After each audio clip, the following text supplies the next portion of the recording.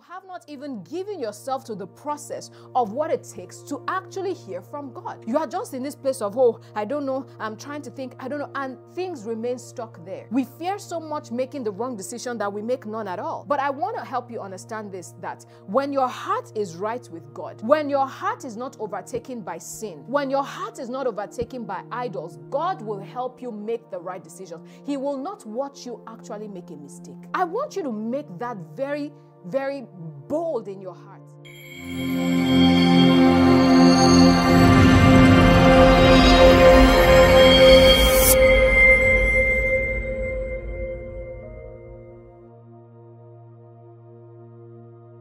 Welcome once again, everyone, and I am glad to be here. It's always a privilege when I get to share the word with you all, and I do not take any one of those opportunities for granted. So this morning I have been assigned to open up the month. As you guys know, the theme of our month is restoration of lost time. And so I have been given the honor of opening up the month with my teaching. And so I'll be spending some time today. I'm really wanting to focus on some things as far as this topic is concerned. And I want to reiterate something that Damola usually says, because I know many times when we talk about the restoration of lost time, well, thank you so much, Susan, for confirming that YouTube is working fine. Thank you. Okay, so I know usually when we talk about restoring lost time, we're just like, you know what? God's going to restore the years. God's going to restore everything and all of that. But we're trying to take the time to look into these things deep, right? And not just, skim over them and say, Father, restore, right? It's good that we pray these prayers. But one of the things we try to do in this ministry is we try to raise people who are not expecting to live from one miracle to another, but people who can truly understand the way that God, sees things, right? The way that God operates, the ways of God. Yeah, I think that's the way I would put it. So it's one of the things that we try to do here. So beyond coming and let's just say, oh, this is how God will restore, lost time. This is how God will do this. We love to do that. But I think one of the best things that we can do for you is to actually hand you the truth, right? And then you can sit down and, put that truth to work in your life and really see your life take off and take shape. And many times, if you really have these truths from the word, if you are exposed to the way that God sees things, it really shields you from being open to all kinds of attack from the enemy, okay?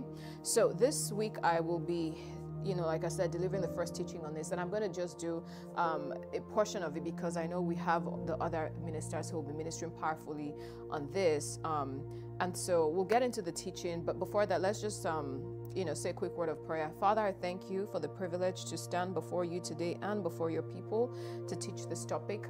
Lord, I yield my vessel over to you. I hand this time, I hand this space, I hand this teaching, I hand everyone over to you, Lord. I ask that you do that which you have proposed in your heart for this time in the name of Jesus. Lord, we have gathered unto you and not unto man. And so we ask that even as we sit down at your feet today and hear your word, that you cause transformation in our lives in the name of Jesus.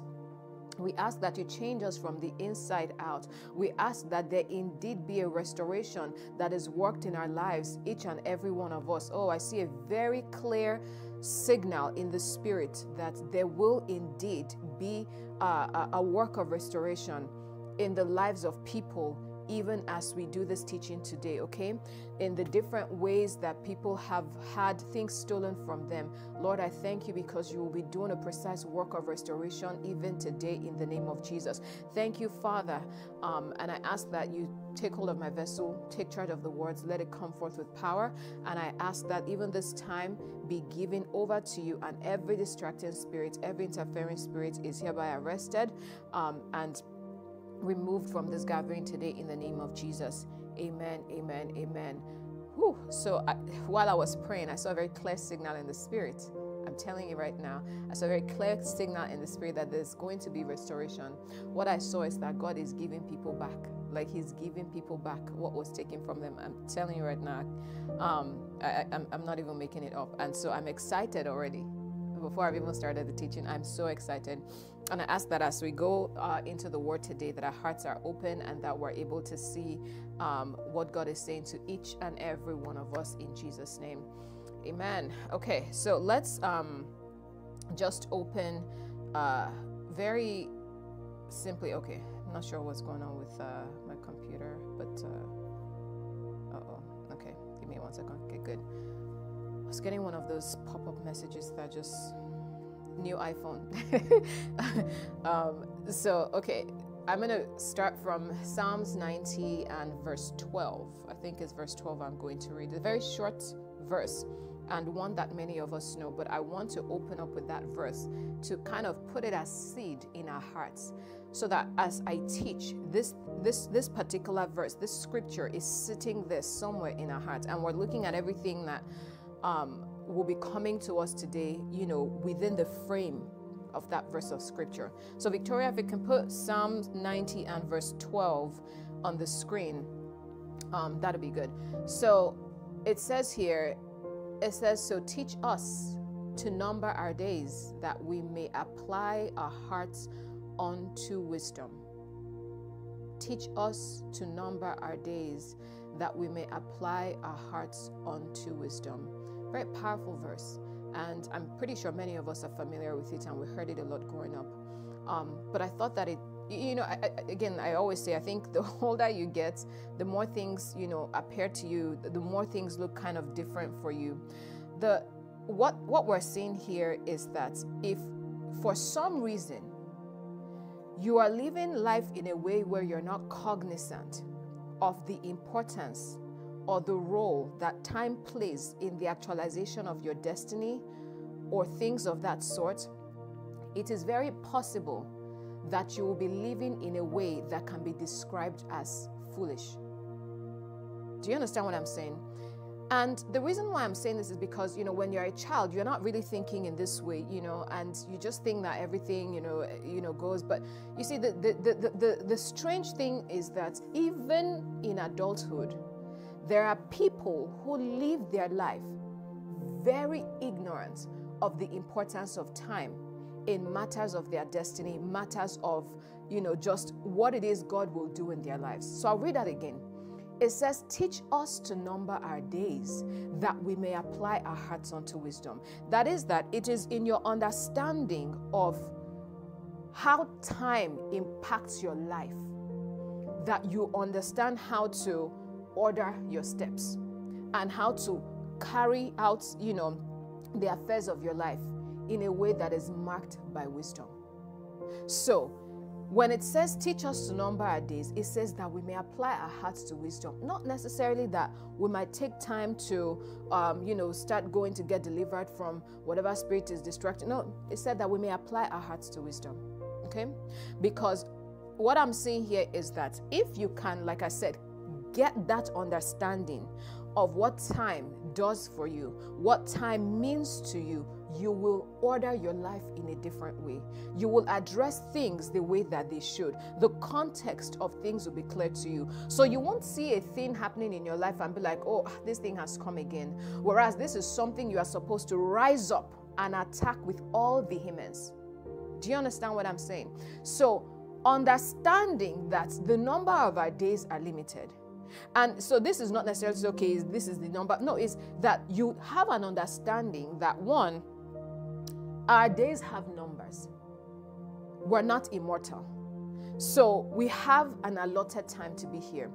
Two, the fact that the way man is built, his life is broken out in different seasons. And so there are things that may happen in one season of your life where it may never be able to happen in another season.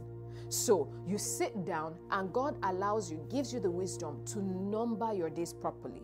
So you look at a certain season of your life and you understand that, you know what, in this window of my life, I should be doing A, B, C, X, Y, Z. As a result of that, what do I need to be doing right now in order for this thing to appear in the right time in my own life? This is what it's really about. So we'll talk about restoration. And like I said, God will do a work of restoration because, like Shade said, there are many of us that if we look back, if we point back in our lives, we can see moments, we can see windows where our steps were not really ordered by wisdom.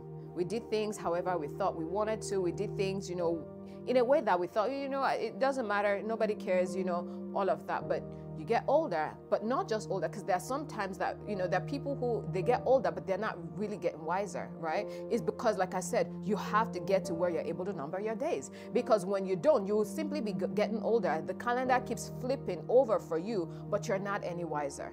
So you'll see that there are people who they're in certain ages, they're in certain seasons of their life, and they are going for things. They are trying to accomplish things that they should have achieved maybe 2 seasons ago. And it's not even just that they are trying to do it at that time.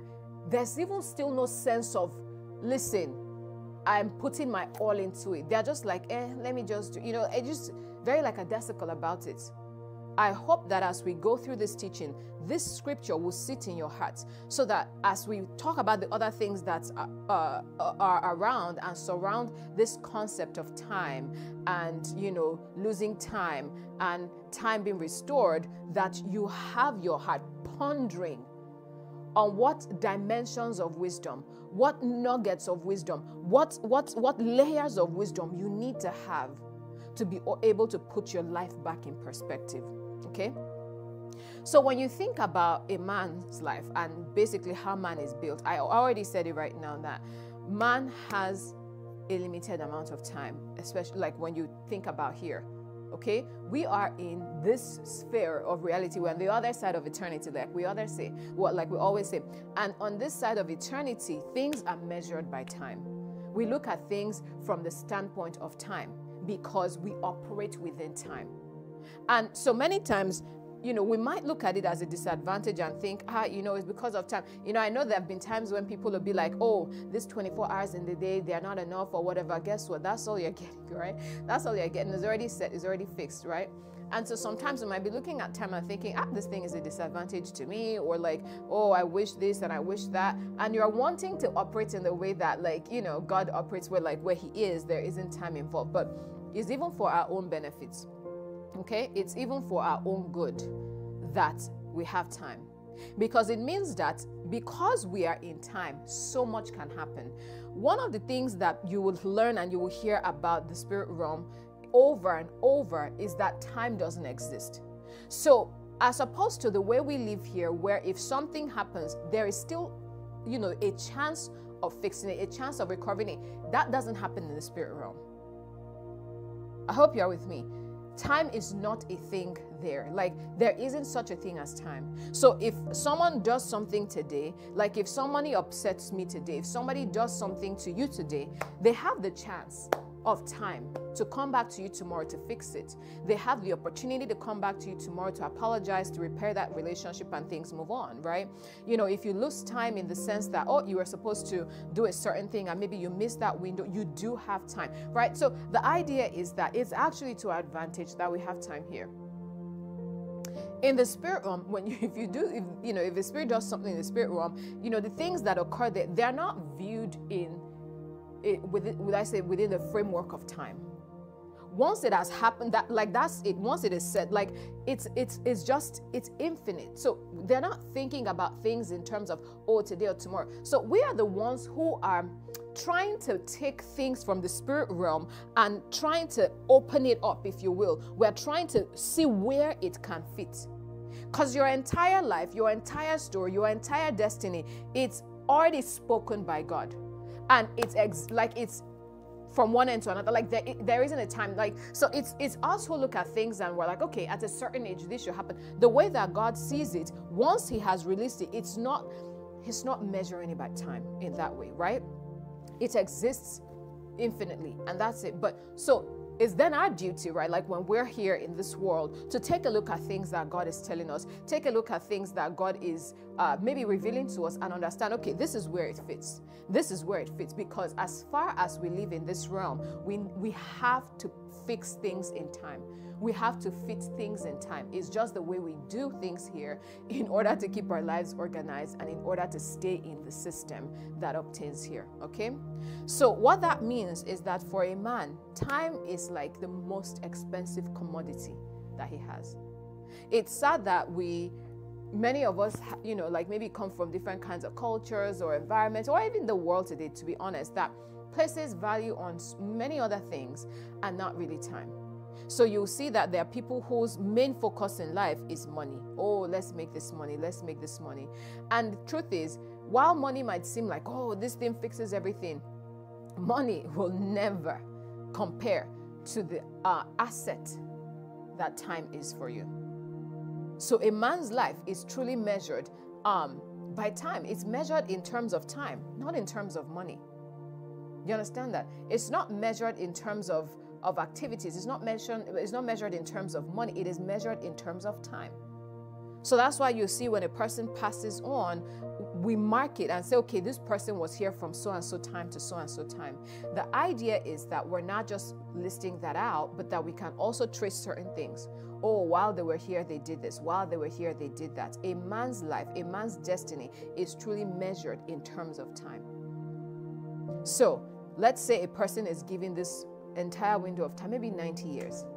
And then they spend the first 60 years of their life just doing whatever they please. Those 60 years are years that that person can't get back. That's the harsh reality. There are years that the person can't get back. So imagine that at 60, you are now just realizing that God intended for you to play football.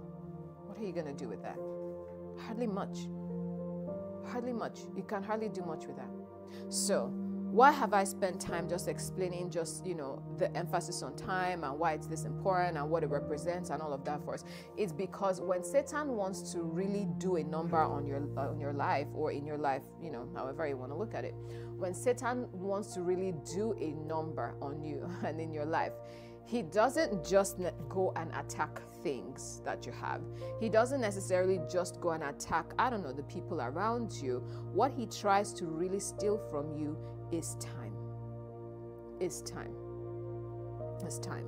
So if you find yourself in a situation where it seems like, the enemy is taking large chunks, large bites of time out of your life, you should be very, very, very concerned. Too many of us are too relaxed with things just passing. We're like, oh, next year we go again. Next year we try again. I mean, listen, it's good to have, an attitude where you're like, okay, next year. But it should not be from a place of complacency. You should be very determined to be on track with the schedule of what God wants to do with your life. So it's not so much because God assumes that, at a certain age you'll be this, at a certain age you'll be that. It's because as a human being that if God is telling me that I'm going to be this or I'm going to achieve that, because of my understanding of time in this realm that we're in, it means that in this window, this one should have been done. In this window, this other layer must have come in. In that window, X, Y, Z, and on and on and on. You are the one who has the responsibility to take that thing and put it in the framework of time. That's what it is. So, like I said, when Satan really decides to attack your life, when Satan decides to really, come for you or really put you at a disadvantage, the biggest thing he would look to steal from you, that he would look to take from you, is time. It's time. It's time. So when you see us leading prayers here and when you see us being emphatic and saying, like we're, addressing delay, we're addressing, things of that nature, it's because, listen, it is the most critical thing for you. It's the most important thing for you. You talk to people who may be wasted, because if you ask them, that's the way they'll define it, because, that was a time in their life when they could have been doing something and they weren't doing that. And they've now come to this understanding, this place of awareness. The regret you hear from their voice is a stronger message than somebody telling you, hey, don't do this or don't do that. Many times that regret you hear in their voice is a stronger message.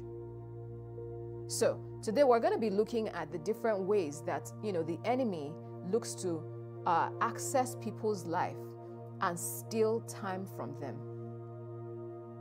There are many different ways. I think I've highlighted just 1, 2, 3, 4 different ways that the enemy tries to steal time from people.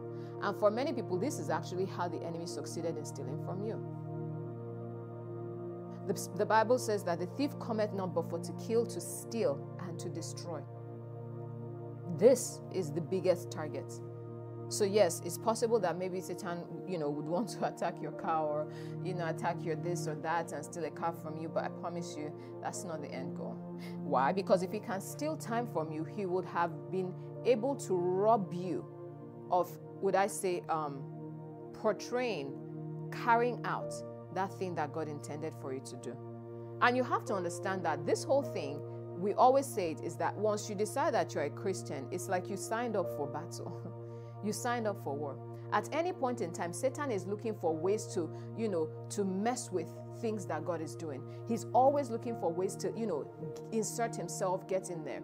So while stealing time from you might seem like it's a personal attack on you, maybe he doesn't like you or whatever, understand the big picture is that it's not really about you. I think that many times if you take yourself out of that picture and look at it very objectively, then you will know why you need to be on guard and why you need to be at alert. Because why should I be minding my business? And because one person has a bone to pick with, someone else, then they now, that one decides to take it out on you. Do you understand what I'm saying? Satan is constantly looking for a way to mess with the work that God is doing. He's constantly looking for ways to scuttle just things that God is trying to do. And because of that, he then looks for people, because that's the biggest project that God has in place is man. The biggest project that God has in place is man. So that's why he looks for different men, different people who he can mess with their time. So a lot of us were very ignorant, or at least the generations before us, as far as spiritual things. We didn't have a lot of wisdom. We didn't have a lot of insight to drive the affairs of our lives. So people would from time to time find other sources, find other means to make their lives work, to figure things out. But what they didn't understand was that many times they were exchanging something with Satan. Many times they were creating an opening for the enemy to peep into their life. This is really how it works many times. Is that Satan may not understand what it is that God is looking to do in your life in this framework of time. But he will come around your life and start sniffing things. He's sniffing the activities, maybe heightened activity of angels. He's sniffing things that you're doing. He's looking to get information out of you. He's even operating through these kinds of people that I like to refer to as listening stations. People that he has lodged demons in. And they come around you and they try to get information from you and they report back to their master, right? So he puts these kinds of things in place. Why? Because he wants to get a picture. He wants to understand, what does this man represent in what God is doing? So it's the exact same thing he tried to come do with even the garden. Did God say? Did God not say? He doesn't know the whole thing. He wants to get that information from you. So many times, Satan will access that information because we are not at alert. We don't understand. There are people that will tell you how maybe someone came to them in a dream, and when they were saying this and they were doing this with that person, or the person collected this and collected that from them, and after that, maybe things just looked different in their lives. There are people who come from families where maybe their parents or grandparents went to visit this, I don't know, like witch doctors and those kinds of people, like, oh, help me look into this child's destiny so that I can know. What they didn't realize was that this is not like a friend or some type of person who is like, you know what, I'm observing privacy laws, I'm just going to grab the information and give it to you. No, the moment you do that, you open your life up for Satan to scan through to see exactly why he needs to steal from you and where he needs to go and wait for you. So many people came into this situation. Please try to stay with me, right? This thing, my notes are already kind of being pushed to the side, but I do want to mention this. This aspect is very, very important. Many of us here are Africans, and so you'll understand what I'm saying. Some of us come from these places and these kinds of things where it is very common for people to go visit these kinds of people, like, oh, please help me look in this child's life. Oh, please help me see what, this child's destiny is. Or just, we go there maybe for other kinds of things. But the thing is, Satan is not a gentleman, okay? So maybe you went there because you wanted him to give you insight, or maybe you wanted information of, oh, this person will be rich, this person, and you would think, okay, he would just, access the case file, or, get this information or whatever, and then hand it to you. That's not how it works. What you do is you have basically opened the simple act of you going there and saying, I want you to, that's giving Satan permission to step into that thing. And now he can access that. And then many times these people will find that later in life, maybe many years in life, something happens to them. Something just gets triggered in their life and things just start going haywire. Now, we're going to be looking at the different ways, like I said, that Satan steals time from people, because I don't want us to always look at things and be like, this is Satan. Oh, it's a demonic, this thing. Because don't get me wrong, it's one of the factors, okay? It is a very strong factor. But I want us to look at many other reasons why, this loss of time happens in people's lives. So I'm speaking from the first point, which I titled demonic delays. And I think that's where I'm already in there. I'm already in the, that path already. Demonic delays. There are times when Satan goes to lodge these things in people's life. And like I said, there are many different ways that this happens. One way is that people give him access to their file. A file that God has kept. We get too impatient, we get too curious, we're like, we must know this thing, okay? And then we go to meet someone and literally give them access to our file. So now Satan gets to scan through the whole thing and say, this one is supposed to become this one is supposed to become that. Wonderful. So I will just keep watching, I will keep following, so I know the perfect time for me to throw this thing in their path that then kicks them off that path. Why? Because why should they get there? So this is one of the ways that, the enemy does that, is we open that door by trying to find, help or get his involvement in one thing or another. And it is a way that Satan gets in there to mess with timing. So you'll now see that person gets to a time in their life and perhaps they're stuck. Every one of their classmates, everyone graduated and everyone is now working. But guess what? That one person is not working. They can't get a job no matter what they do. I don't know why I'm having to emphasize this, but when we pray about the restoration of time, understand that these are things that God will address. Understand that these are things that God will address.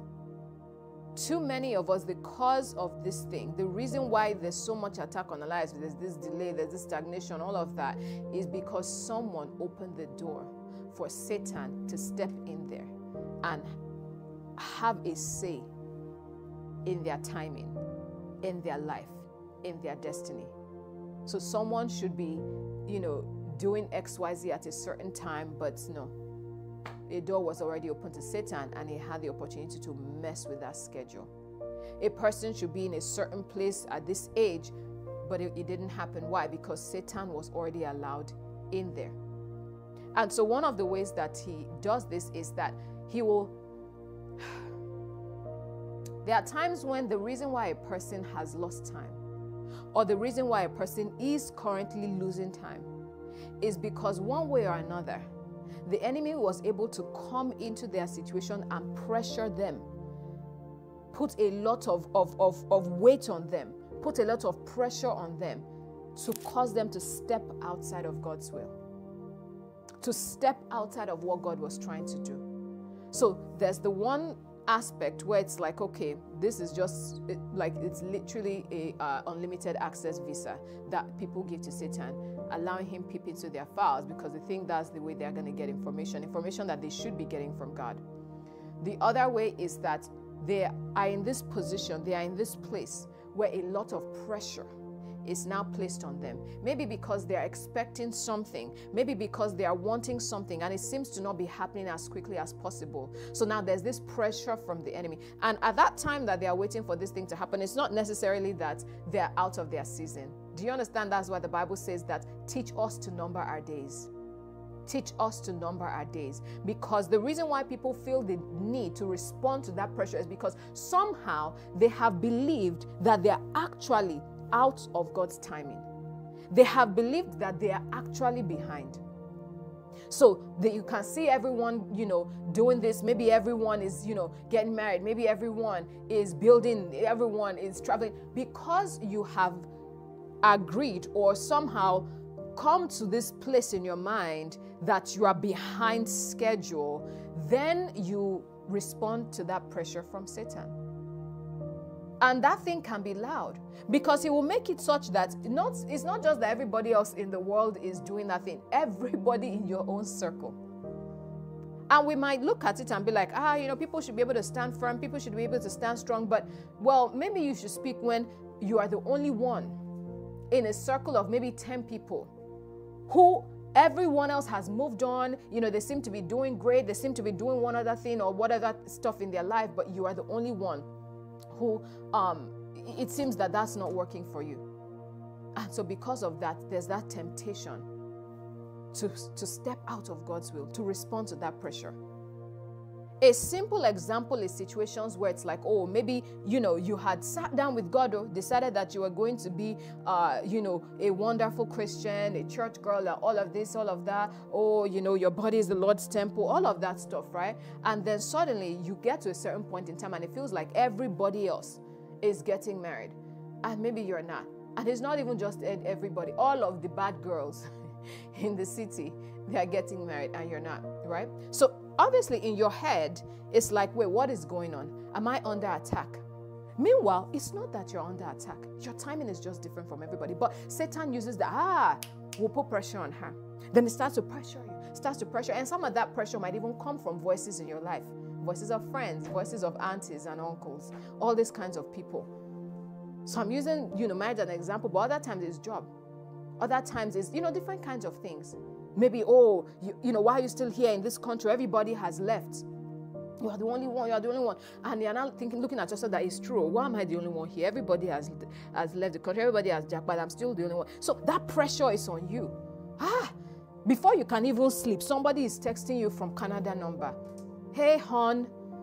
A friend, you didn't even know that they were processing this thing. They're texting you from their calendar and you're like, who is this? Who is your hon? And next thing, it's me now, your bestie. And you're like, what? My best friend left this place and left me, So little ways, this kind of different situations that Satan just puts that pressure on you. He mounts it on you. Everybody else is doing it. Everybody is going there. Everybody has this. Everybody has that. And I don't. And then you decide to step out of God's allocation, step out of God's will, and decide to do something that is outside of what God has for you. You decide to do something that is, in fact, many times against God.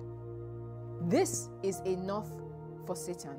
Once he's able to pressure you and push you to that point, then he knows he has an in. And at that time, he can begin to take large chunks, large bites of time out of your life. So this is one of the ways that it happens. These demonic delays. Sometimes he will cause the situation, cause you to get out of line, then he can introduce the delay. Some other times, like I said, it may be a background issue, maybe a family issue, right? And it's just a demonic embargo. This is why I'm saying that at no point in time should you sit down and be okay with stuff. I always tell people you should always be able to go back to God and check and see, okay, what is going on with this timing? Don't assume that everything that is going on in your life is, I'm in a waiting season. Don't assume. And don't assume that everything going on in your life is a delay from Satan. Do you understand what I'm saying? You have to understand what is going on in your life so that you know how to respond. You shouldn't sit down in a place where Satan is putting the weight of delay on your life and you are saying, I'm in a process. Meanwhile, there's no case file open for you for any process in heaven. There's no process. This is just Satan sitting on your case file. This is just Satan taking chunks, bites out of your life in terms of time. And you're like, I just feel like I'm in this process, or God is, and God is like, it's not me. It's not me. You're under attack, dear. This is what it is. I want you to be very, very discerning. And that brings me to my next point. The reason or the way that Satan is able to steal time from people is a lack of discernment. A lack of discernment. So there are times when people cannot discern the cause of why they are where they are. If you can sit down and discern that the reason why you are not yet outside the country is because God still will have you where you are, there's no pressure on you to move outside of that. But when you cannot discern, chances are you will take a step and you will take it in the flesh. When people cannot discern what's really happening in their lives, what season they are in, who is responsible for it and all of that, it is highly likely that you will take an action outside of what God is doing for you. This discernment is key.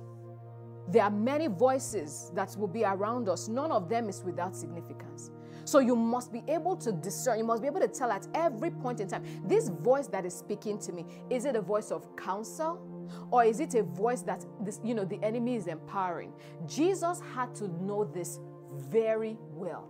Because even his own trusted ally, even his own team member came to him and he had to discern and tell Peter, get thee behind me, Satan. This is one serious way that people are, people lose time, or that the Satan is able to steal time from people. Let me put it that way. Is that they cannot discern. So imagine Peter coming to Jesus and saying, don't say that thing again. Die what? You're not dying. What kind of thing is this? And Jesus now reasoned and said, it's true. It's true. Peter is speaking, Rema. This is Rema. You know what? I will not. Do you understand what I'm saying? This is what many of our lives look like. You know what's interesting? I know there's a second reference I'm making to Prophet suddenly, and I apologize for it, but I really think that some things were highlighted there. A lack of discernment will quickly put you in a place where you are at loss. Because you sit down, a madman said something, somebody texted you something. There's no discernment within you to tell, is this thing from God or is it not from God? You say, it must be God. I knew it. I said it. God said that my season is now. My time is now. And then you just run with it. And before you know it, you find that you are running alone. Every kind of thing is stolen from you. So what you thought you were avoiding by jumping on something that Satan puts in your way as an opportunity to grab, you end up having to pay for it in the back end and even more. One of the things that I learned this year, I've always known it, but it was as though God was like, let him put me in a practical class. I can remember that, when I tell you I was shook, I was shook. Hey, this discernment is so key. Listen, it's not every time that you see, and I was just sitting there out of the blue, this person texted me. I wasn't even thinking about it. It must be God. Please, please, please, never get into that situation where you're like, you know what? It must be God. Always go and check, God, is it you? Don't assume. Don't assume, because if you are too thirsty, if you are too eager for things, you will jump on a bait from Satan and not know that it's from him. So early this year, I was sitting on my own, I said I wanted to seek God. And, for some strange reason, it was like God, shortly before this thing played out, had put me in a different prayer schedule, which I didn't know, and it was not convenient. It was not convenient at all. And I really wanted to kind of push back on it and be like, this is too much. God, I'm on vacation. What kind of thing is this? But I don't know why. Even my husband was like, I said, even me myself, I can't tell you. I just know that this is, God is calling me into this type of prayer. And I sat down there for a number of days and I was doing it. Now, let me tell you why I'm giving this example. Because shortly before that time, someone had come to me and I was sitting down on my own. I wasn't looking for anybody's trouble. Somebody came to me and was like, hey, I know you are good at this and I know you are good at that. And I think that I would want you to do XYZ for me. I'm trying to leave some details out. So I was like, you know what? Sure, that sounds good. This was one person. You see, please take notes, pay attention, because this is how Satan gets very crafty. So that's one person who had said that thing to me. So I'm thinking, wow, what a wonderful random thing. And then I think shortly after that, another thing came my way. And I said, hey, I put the two together. To me, the math made sense. So I said, this is it. God is telling me that, this is what I need to do. This is what I need to do. Meanwhile, shortly before that, God had even put me on high alert to watch out, because there was something that he was working on. So I'm telling you that for me, I said, this is what God is working on. It made sense. And I think the reason why it made sense to me was because this thing was going to translate to real numbers, to money. And let me just be upfront. It was going to translate to that. I say, you know what? It's fine. And if you have to know me, one thing about me is once I've made my mind up, once I've decided, okay, this is what we're going to do, or this is what I'm going to do, that's it. You don't have to tell me twice. So I sat down there, I said, hey, I sat down on my own. This person out of nowhere came and told me this. Oh, this person out of nowhere came and told me that. I said, this must be God speaking that, this and that. And when I started doing research online, I just found that, you know what? The math is mathing. Let's go. So I told Damola, I said, this is what I'm going to do. This is what I'm going to do. He said, you know what? That sounds good. I called somebody else that was close to me, not, a spiritual person. The person was like, you know what? You should have done this since. This sounds great. All of that. This is a good. I said, wonderful and perfect. I grabbed onto it. And I'm telling you that I said, I don't waste time. I sat down there. I literally started to build this website. I had the skeleton of the website together. Like I began to put the components in there. And remember, like I said, that in this window, I was in an unusual prayer pattern because God had asked me to do it. And I just kept praying and I just kept praying. Meanwhile, this time I was just, God, is this you? God, is this not? You know, let me say this right now. There are some answers you will not get if you are not willing to press well into God. On the surface, I thought I should just be able to know. I thought I should just be able to tell.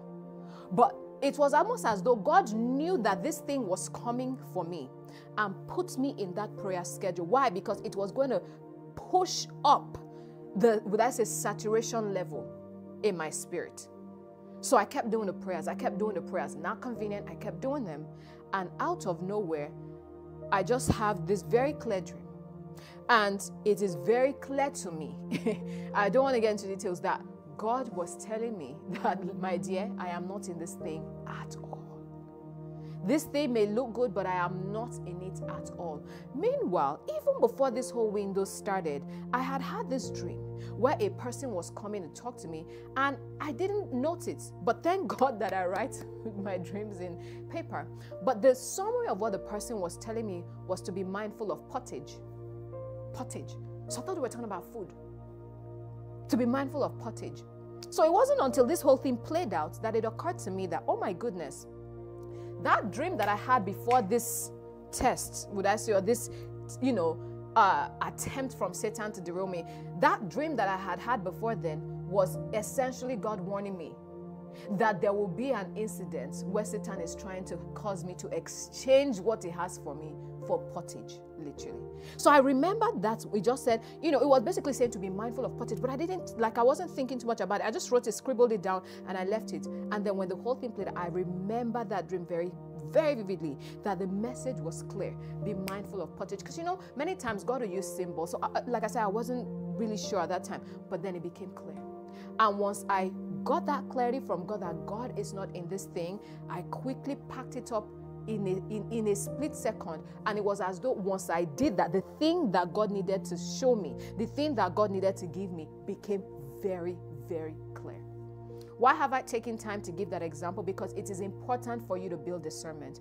A person who lacks discernment in this life will lose a lot of things to Satan, because he will consistently come and offer you pottage in place of your destiny.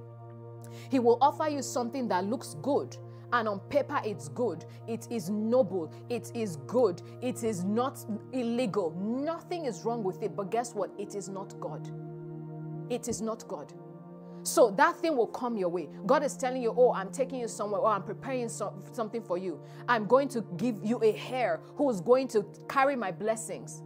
God is telling you, I'm going to give you a son who is going to be your heir, and I'm going to, it is through him, that I'm going to cause that blessing to, flow to all the generations that come from you. And the next thing, Satan is able to convince you that that hair does not have to come out of your own wife.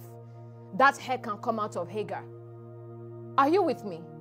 This is what discernment will cost you. If you cannot sit down and assess decisions and analyze things and realize that this thing is not, this thing is not God. Like, it's good, like it makes sense, like it's actually logical, but it's not God. It will cost you time. So Abraham did not discern this thing. Took the advice that his wife gave him, and went to get a son out of his maid. And if you read the Bible, after that thing happened, there was a number of years, I forget now exactly, a number of years that it felt like God was not saying anything to him again. So you look at certain things and you're like, oh, let me tell you this. I really think that a lot happened to Abraham, and it was likely because God needed us to learn a lot of things through his life. If we did not have the opportunity to see things play out in his life, we may not have, understood how to make our own move. So there was a window of silence until God came back to him and said, walk thou before me and be perfect. That is this one that you are doing. I wasn't in it. So if you're really serious and you're really up for what I'm giving you, you better walk before me. I want to move quickly away from this so that we don't waste too much time here, because I think I have about 30 minutes or so left. But this lack of discernment is one of the biggest thieves of people's time. Over and over, Satan will see that God has something for you, and he will want to come and offer you his own alternative before then. Don't ever get too comfortable. Don't ever get to where you feel like, you know what, I got this. I'm the radar. I can figure these things out. There are some things that you will have to have a level of just sensitivity in the spirit to be able to pick it out. Because the Bible lets us know that even Satan masquerades as an angel of light. So how can you then tell the difference? You won't be able to tell by analyzing details. You wouldn't be able to tell on the ground. You will need God to help you. You will need the discernment of the Holy Spirit to know this thing looks good, this thing sounds right, this thing will do good things for people, but it is not of God. I really hope that that message has landed. The next thing that I want to say, and it's probably the last thing that I will have the chance to speak on in depth before we take the prayers today. I love this one, okay? So pardon me if you find me taking more time here than expected. But one of the other big thieves of people's time is indecision. Indecision, indecision. This one is so sneaky that people many times are not aware of it. So it's easy for you to think that the thing that's stealing your time is, a foundational issue. It's a curse. It's, something, an attack from Satan that is stealing time from you. But I want to tell you something right now that will honestly help your life. Indecision many times is the reason why people lose time.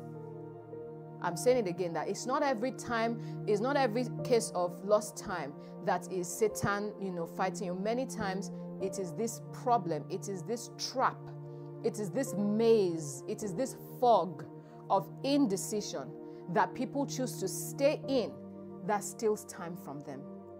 So I'm going to read scriptures. I feel like I've been speaking for a while and I haven't even read scriptures, but let's take a look at scriptures. James 1 and 5, but I think I'll read it to 8. The Bible says here, if any of you lack wisdom, let him ask of God, that giveth to all men liberally and upbraideth not, and it shall be given to him. It said, but let him ask in faith, nothing wavering. For he that wavereth is like a wave of the sea, driven with the wind and tossed. For let not that man think that he shall receive anything of the Lord. Verse 7 again, for let not that man think that he shall receive anything of the Lord. There are many times that the reason that we don't move forward, we don't advance, we don't take actions, we don't take steps in life that God will have us take, or God is, kind of beckoning on us to take, is because of this plague of indecision. And the Bible is very clear that don't expect that you will receive anything from God once you find yourself in this place. Let me read it again so that you know that I'm not making it up. It says, but let him ask in faith, nothing wavering. For he that wavereth is like a wave of the sea, driven with the wind and tossed. It says, for let not that man think that he shall receive anything of the Lord. Why? Because a double-minded man is unstable in all his ways. There are some of us that God has told to do something. The only thing that is left for God to do is to actually come down in person, in physical form, to tell you, sis, go. Indecision. It is a massive thief of people's time. When you find yourself halting between two things, when you find yourself unable to make a move, just understand that this is where you are. So that's why you see things in the Bible like, choose ye this day, death or life. One thing with God is that He's not going to hide the other option. He's not like Satan that tries to mask things and make them look like something that they're not. He puts it very clearly. He says, this is what comes from death. This is what comes from life. Choose this day, death or life. You don't get to stay in the middle. You don't get to choose life with a side of death. You don't get to choose life with a sprinkle of death. No, you will choose one or the other, life or death. Many times the reason that we are in this space, we are in this state where time has gone and passed us by, opportunities have gone and passed us by, is that we are unable to make a decision. Some of us fear making a mistake so much that we have involuntarily and unknowingly chosen stagnation by default. Please hear this thing loud today before I leave, Don't forget this. If you forget any other thing, because I want it to be very loud in people's heads when they find themselves in that place where they're like, oh no, is it not? So many of us fear mistakes so much more than we fear God. We fear making a mistake so much that we unconsciously have chosen stagnation. So this stagnation that we're feeling, this delay that we feel that we're experiencing, it's not even necessarily because Satan has attacked us. It's not necessarily because Satan has come to fight us. It's because we are so afraid of making a mistake that we have chosen by default stagnation. So things are supposed to happen in your life. God is opening seasons for you. God is opening things to you, but you are so afraid of that mistake that you are not going to make a decision. Oh, I'm waiting for God to speak. Oh, I'm waiting for God to give me clarity. Oh, I'm waiting for God to show me. Oh, I'm waiting for God to say it. Meanwhile, God has all but screamed it from heaven to you. Go. You have not even given yourself to the process of what it takes to actually hear from God. You are just in this place of, oh, I don't know, I'm trying to think, I don't know, and things remain stuck there. Things remain stuck there. We fear so much making the wrong decision that we make none at all. We fear it so much, but I want to help you understand this, that when your heart is right with God, when your heart is not overtaken by sin, when your heart is not overtaken by idols, God will help you make the right decisions. He will not watch you actually make a mistake. I want you to make that very, very bold in your heart. One of the things that we get into as Christians is that we almost feel as though God is this person that is constantly looking to trap us. Aha, I caught you.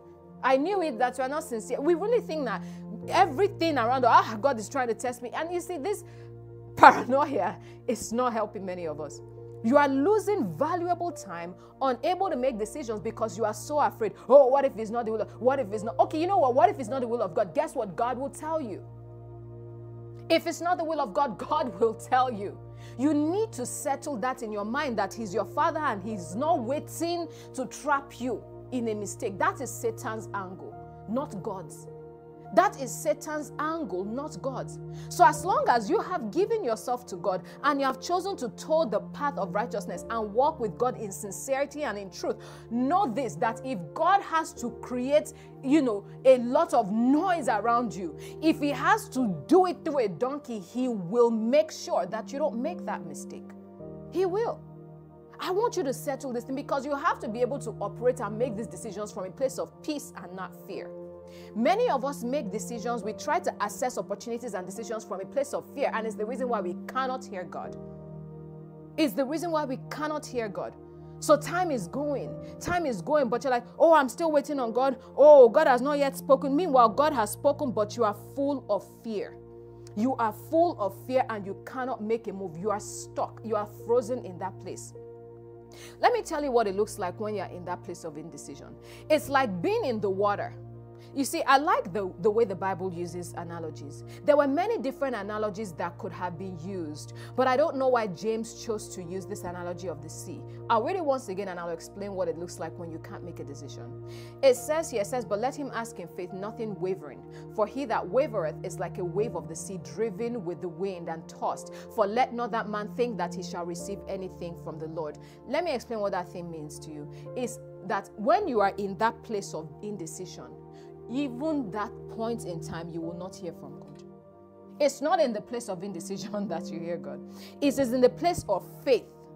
It is in the place of trust that you hear God, not in the place of indecision. You know why this analogy of the sea is very important? Because when you are in a place of indecision, you are like a man who is underwater. So somebody can be in the water because what you are trying to do is you are staying in that fog, in the water of indecision. And God is trying to talk to you in there, but all you are hearing is muffled sounds. Muffled sounds. You cannot hear God when you are in there. You will need to come up out of that indecision and decide what your position is. That is when you hear God. I know it doesn't sound like what you may have been hearing. I'm telling you this right now, that there are many things in your life that you will not hear God on until you've made a decision. Sometimes that decision is as simple as, I am fine with what God's will is in this matter. And then God says, this is what you want to do. That opportunity is for you, or that opportunity is not from you, for you. But when you are in that place where you have not made a decision, you'll be very surprised that you will not hear God. Do you understand that if you trust your life into God's hand, I'm telling you that God is willing to make a noise to ensure that you don't miss it. He is. You have to be able to live that way. You have to be able to believe that way. Let me share something with you so you understand what I'm saying. The decision is powerful. Exodus 3 from verse 1 to 4, I'm going to read something. It says, now Moses kept the flock of Jethro, his father-in-law, the priest of Midian, and he led the flock to the backside of the desert and came to the mountain of God, even to Horeb. And the angel of the Lord appeared unto him in a flame of fire out of the midst of a bush. And he looked, and behold, the bush burned with fire, and the bush was not consumed. And Moses said, listen to me now, verse 3. It says, and Moses said, that is, Moses made a decision. Do you understand what I'm saying? Moses said, he decided, he said, you know what? I will now turn aside and see this great sight, why the bush is not burned. He made a decision in that moment and said, you know what? I'm going to turn aside to it. Do you know what it meant to see that kind of sight? You have a couple of options. Hey, God, fear like, oh, whatever.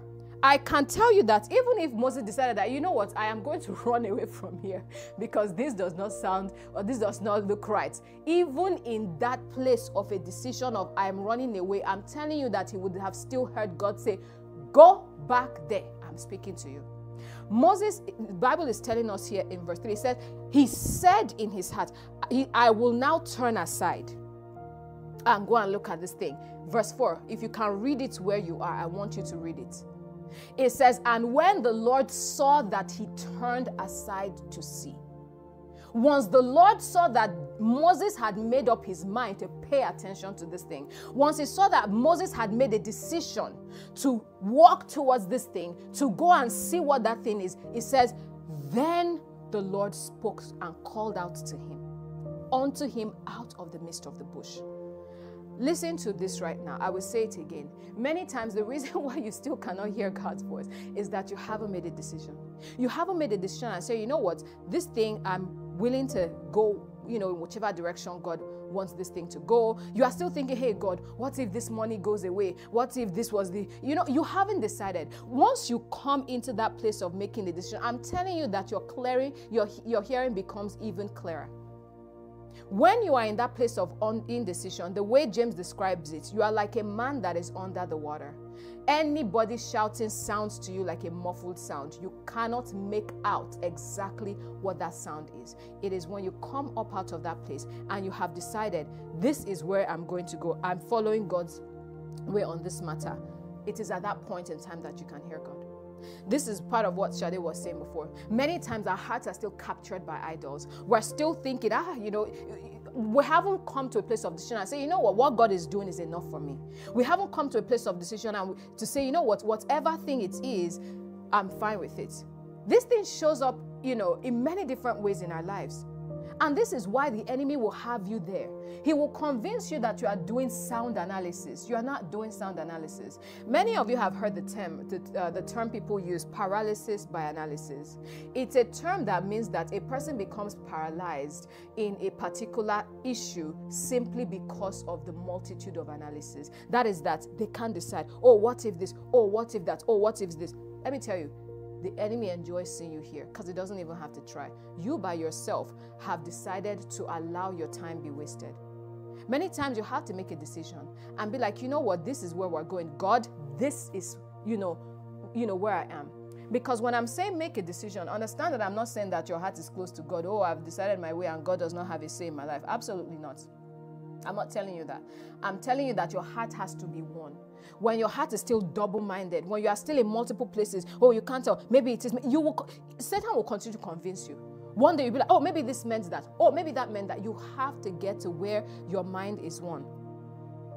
I was thinking about something funny when I was putting these notes together, and I was like, you know what? It's not every time that things are a demonic attack.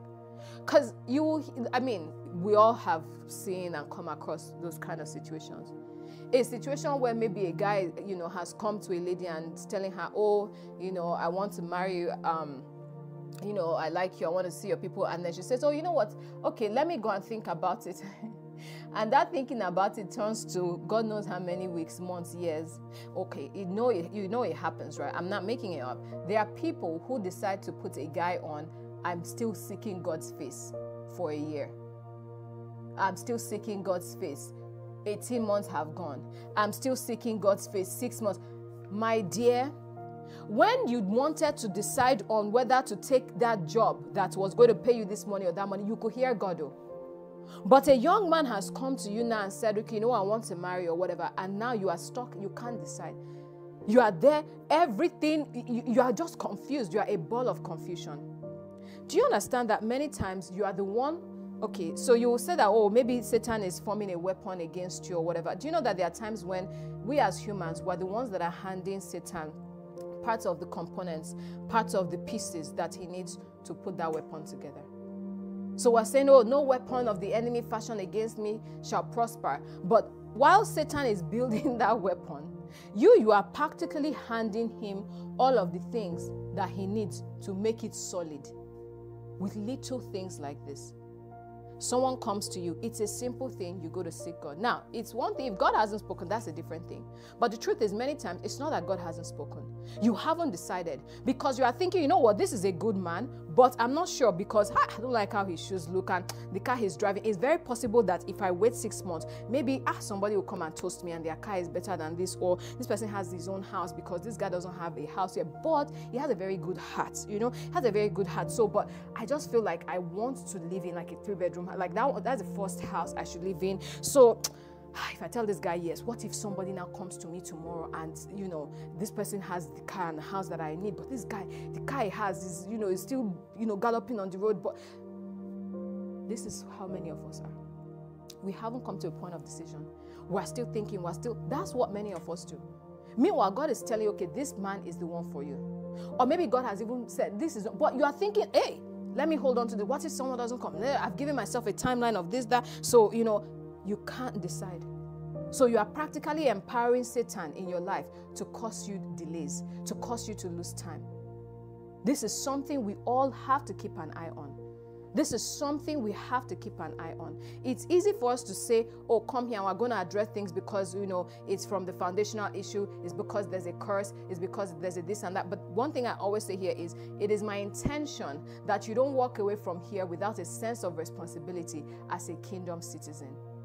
Yes, there are things that Satan does. Yes, there are things that Satan will, you know, do. There's, you know, all kinds of attacks that Satan might cook up. But understand that there are times where you are playing a huge part in what's going on in your life. Oh, I can't decide if I want to move to... How about you just go and meet God? God, let me tell you a way that you need to handle this. And I hope that you take this the right way. Because I'm not trying to tell you that don't listen to God.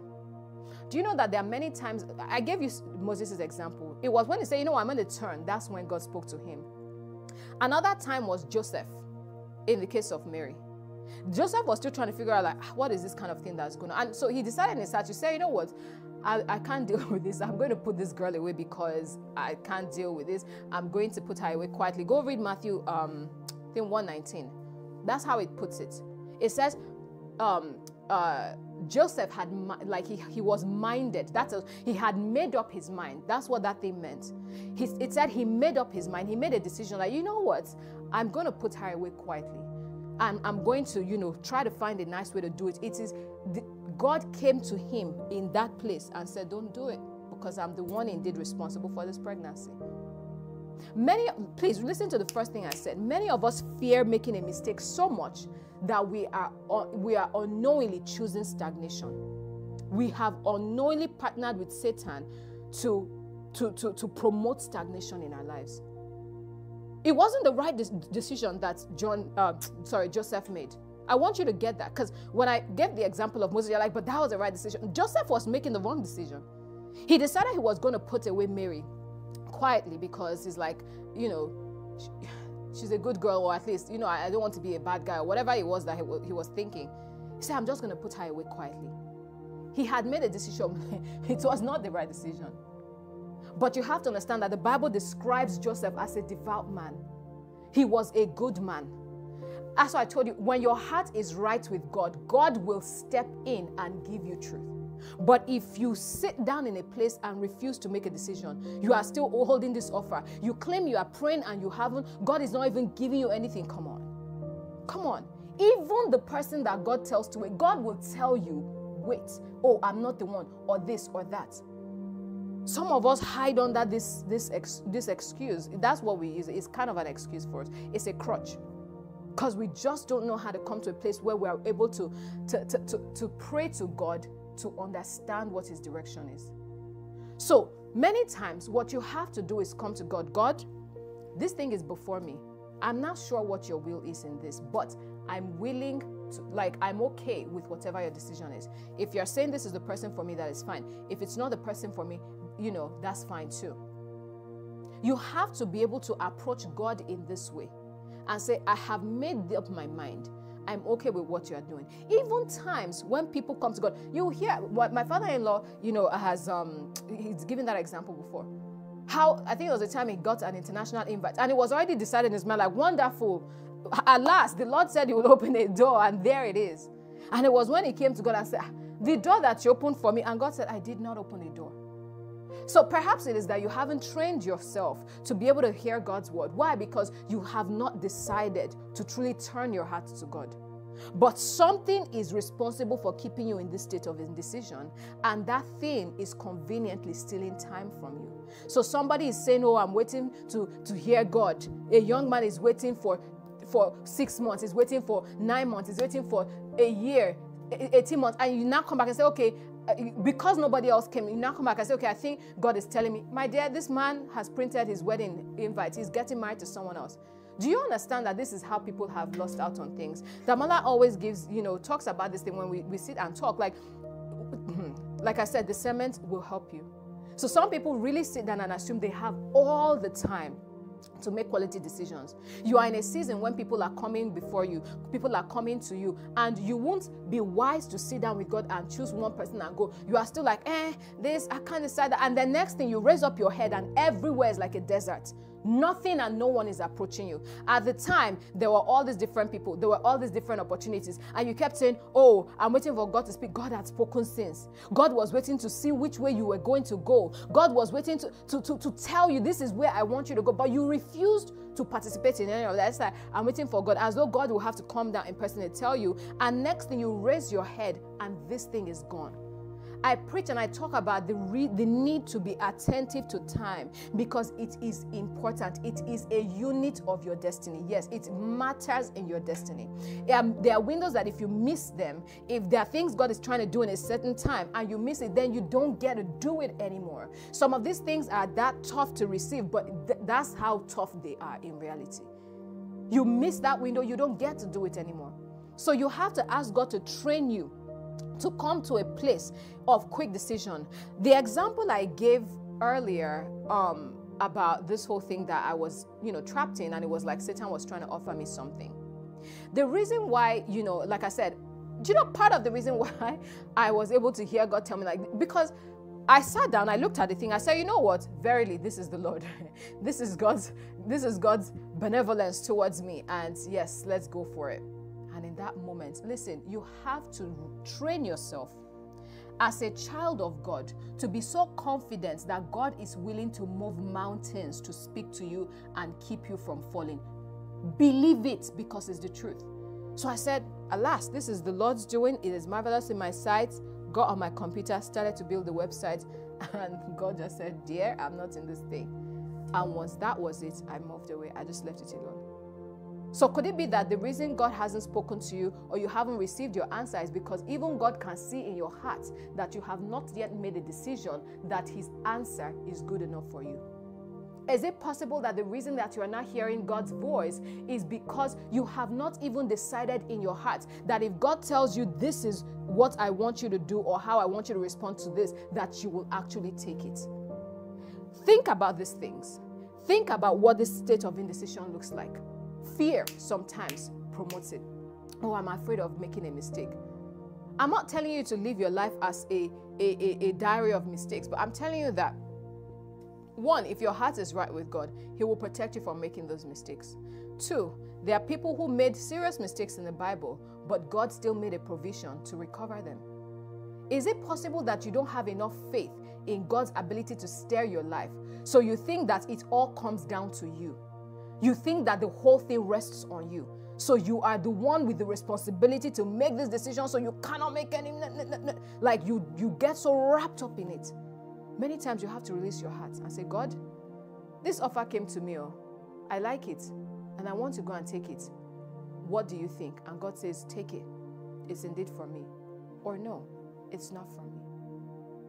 This is what your life needs to look like. Get to a point of quick decision.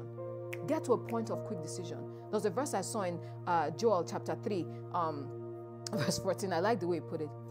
It says here, multitudes in the valley of decision. It said, for the day of the Lord is near in the valley of decision. Is the place where you decide, I have made my decision. That many times is where you will hear God's voice clearly. The last thing I want to touch on as one of the other ways that Satan steals time from people is sin and disobedience. I don't think there's any need to go deep into this because I think we all understand what that looks like. Sin and disobedience. A strong way that Satan steals time from people. And I'm not just talking about sin, the way you might look at it as like, the 10 Commandments in the Bible. Well, I don't kill anybody, I don't do this. The Bible says in James 4 and 17, it says, therefore to him that knoweth to do good and doeth it not, to him it is sin. This is what looks like sin for God. So sin and disobedience is one way that you will quickly lose time. God is telling you, go here. God is telling you, do this, and you decide that you're not going to do it. The Bible says, for him that knoweth to do good and doeth it not, to him it is sin. So you already know that this thing is what God will have me do. This thing is what God is calling me to do, but you refuse to do it. You refuse to do it. Even ties to the last point I just made, that indecision. Oh, I know God is calling me to do this and that. Do you know that this is the reason why some people's destinies are delayed? I'm sorry I'm going back a little bit. I just feel the need to mention this before I wrap up this aspect of sin and disobedience. There are people who know God. Okay, you already know that God is calling you to do this. God is saying, I need to go into ministry. God is telling me to move into this. God is telling me to move into that. But you are so trapped in indecision that you can't even take one step. That's why the Bible says that do not think you will receive anything from God. Oh, maybe I shouldn't. Okay, what if it's not like this? What if it's not like... You don't know because you haven't even made a decision. How about you come to oneness with that awareness, with that knowledge that, okay, God has called me to do this. And so I'm going to step out and I'm going to do... Many of us can't make a simple decision to take the first step in what God has called us to do. Again, I apologize for going back there, but I need to go back there. So you say, oh, God has called me to own this. God has called me to start that. You can't even take the first decision. The first decision I made in my situation, I went and started building websites. Okay, this must be God telling me that this is an opportunity for me. Boom, I went to build a website. God said, my dear, you better back away from that thing. I'm not in that thing. And I'm like, thank you. But many of us can't even make that first decision. Oh, okay, God is calling me to ministry. Okay, so where do I begin? Okay, so perhaps I need to start online, or maybe I need to start... And at that point, God says, actually, no, you should start it, physically, or, whatever. Or, oh, God is calling me to do a business. We can't make a first decision. You can't even decide. You can't even begin. So have you figured out, okay, how is financing going to come? Am I going to fund this thing for my savings? Am I going to work with partners? Am I going to take a loan? Like, what does this... You cannot... Is somebody understanding what I'm saying? You haven't come to a single decision. And you are expecting God to give you a whole textbook. It's not how it works. It's not how it works. Many times you have to come up out of there. Let me tell you what that looks like. Many times making that decision is is the word disempowering an existent word. You are disempowering fear off of you. You are willing to make a bold step and you are believing God. That's why it says, let him ask in faith. You are trusting God to hold your hand through. So you make that decision and then God tells you, yes, do it this way. I do want you to start it in person. I do want you to work with partners, or I do want you to take a loan. You haven't made a decision. You haven't made a single decision. You are shelving everything and handing it off to God. It is a way of being spiritually lazy. You hand everything over to God. Oh, God will tell me. God will tell me. My dear, that is partly the reason why you are still where you are. God will. You have not made one decision. God has done the work of telling you, okay, go and do this, or this is what I want to do. You haven't made a single decision. You say, God is waiting for you to make a move. He's waiting for you to express your faith by taking action one way or another. And then he can tell you, okay, be going that way. Keep going. Yes, that way, or no, come back this way. Please don't forget this. Indecision is not a beautiful trait. It's not like, oh, it's just how I am, my dear. It's not how you are. You are helping Satan. He doesn't have to do work. He can actually move on to other people. Why? Because you have done the work for him when you stay in this place of indecision. And lastly, like I was saying, sin and disobedience is very clear. I don't think there's any need to elaborate on that more. You will quickly lose time in your life when you are stuck in disobedience. God is telling you do this. God is telling you go back to this place. God is telling you go meet that person, and you refuse to do it. And you know that God is telling you to do it, and you choose not to. Why? For whatever reason. Maybe fear. Maybe, oh, what do people say? Or, oh, what is it going to look like? Oh, what if it, like you have decided that you are willing to take someone else's instructions, and sometimes that person is you, over God. Sin and disobedience will quickly empower delay in your life, will quickly empower stagnation in your life. And then you will go through that whole process. You would have been battered, you would have been bruised, you would have been attacked by the enemy. And at that point, realize that you have lost so much time. This is another way that the enemy steals time from people. This is another way, because it's a door you then open. Because once you choose to toe the path of disobedience, oh, just understand that you are breakfast for the enemy, because he will have every point of access into your life. But before we close, I want us to actually now look at, God's plan of recovery. Because when a person comes to a point of humility, of repentance, and says, you know what, I have lost it. I have lost time because I did this, I did that. Maybe in my young days, I did this and I did that. Maybe in my adulthood, I dilly-dallied so much. I shuffled my feet so much that I kept losing opportunity after another. What does it look like when God decides to step in and bring recovery to a man's life? The first thing that he will do for that man is that he will bring speed. He will bring speed into that issue. When you find that you are in a place where you have lost time, you look back and you find that some things that should have been done in your life 10 years ago, you are just beginning to scratch the surface of them now. You need to come to a place of humility and cry to God for help. Because part of his recovery plan is that he will introduce speed. I know that many times, like I said, we look at this and just say, oh, God will restore the cankerworms. Yes, or rather the years that the cankerworms and the palmer worm and all that. Like this is, we just want to run into the prayer and just say, I decree and I declare.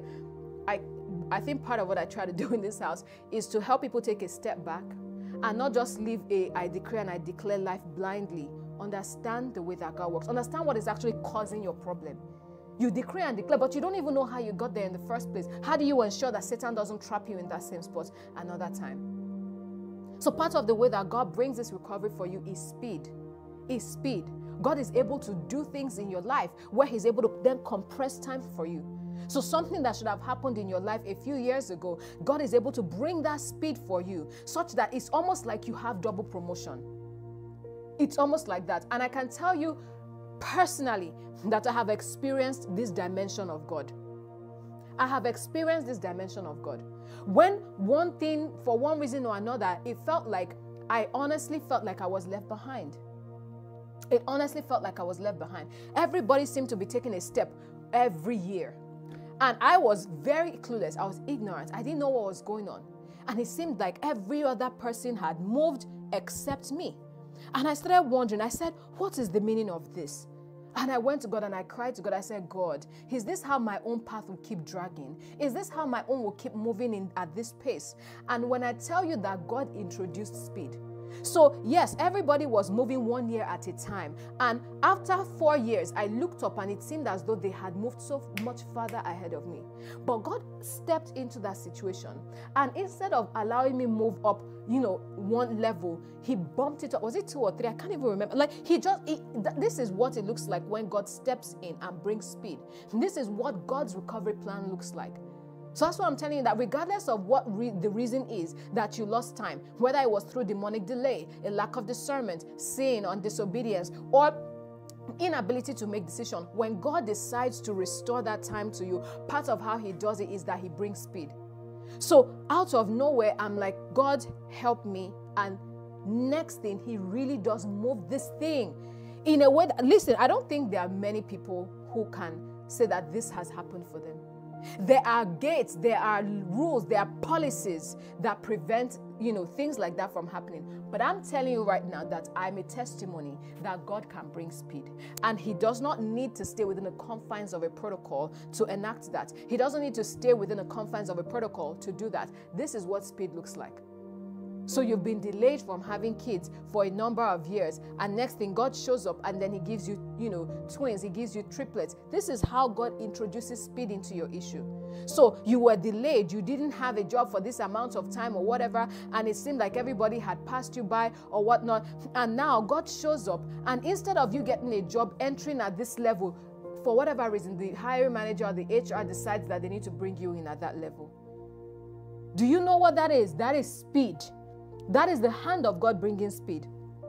So if you would have gotten a job at the same time when everybody was getting a job, you should have been, entered the same level 1 with all of them and kept moving. Here you are 3 years after. Your mates are now in level 3 or level 2 and you did not get a job.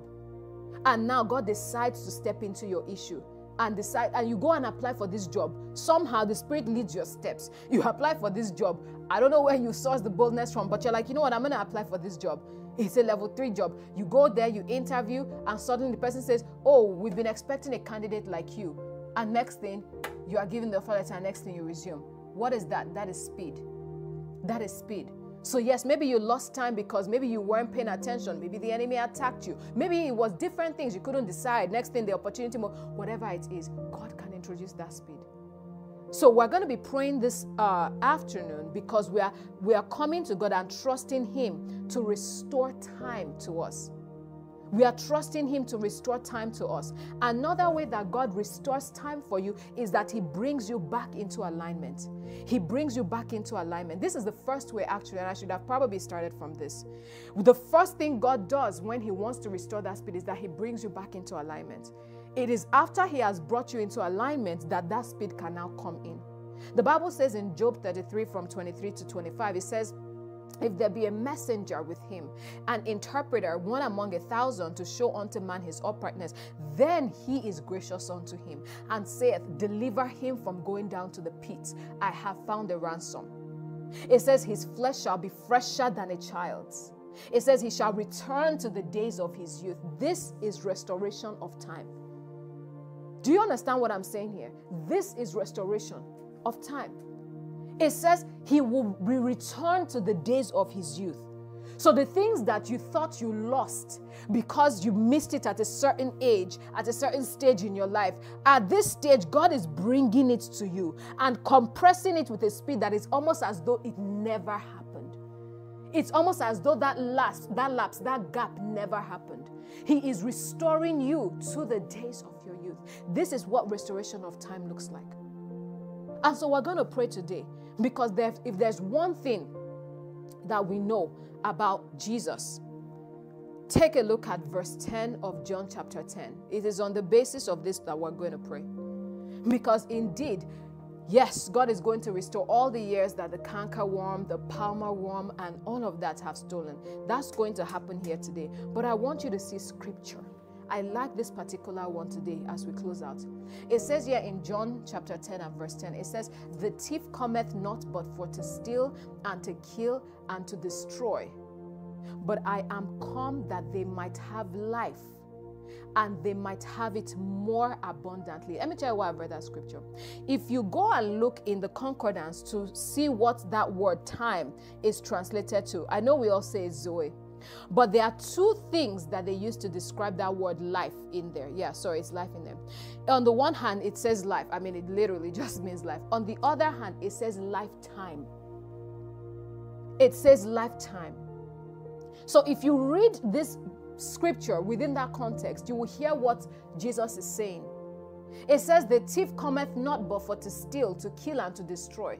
That is that the enemy may have come into your life through any of these doors that were open to steal time from you. It says, but I am come that they may have time Because remember that I said that time is a unit of life. So if you can replace that word there, life, you can put time in there and it is valid. It says, I have come that they may have time. I am come that they may receive time back. I have come to give them back their time. It says, I have come that they may have time and have it even abundantly. So I don't know how you feel your life has played out.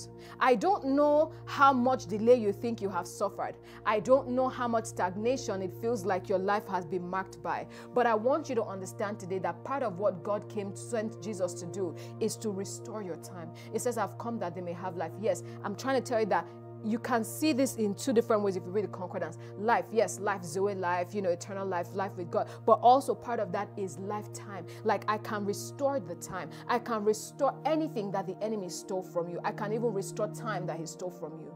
So I don't know what it looks like today for you. I don't know what area of your life it feels like Satan has really stolen time from you, or everybody else has moved to this level and I am still here, or everybody has achieved this and I still can't even come close to it. I do not know what that looks like for you today, but I know that the assignment on the altar today is that there is going to be restoration of time. So I want us to come off mute today and pray according to the scriptures that this is what Christ has come to do for me, is to restore my time, is to restore my time and to restore it abundantly. That is to give me speed. That is to give me lost time. That is to bring me back into opportunities that I've lost. Bring me into seasons of my life that I may have missed because of time that I lost. I want you to open your mouth this afternoon and begin to pray and say, Father, let time be restored, even according to what Jesus came to do for me, even according to what Jesus accomplished for me. Let my time be restored to me today in the name of Jesus. Let us go.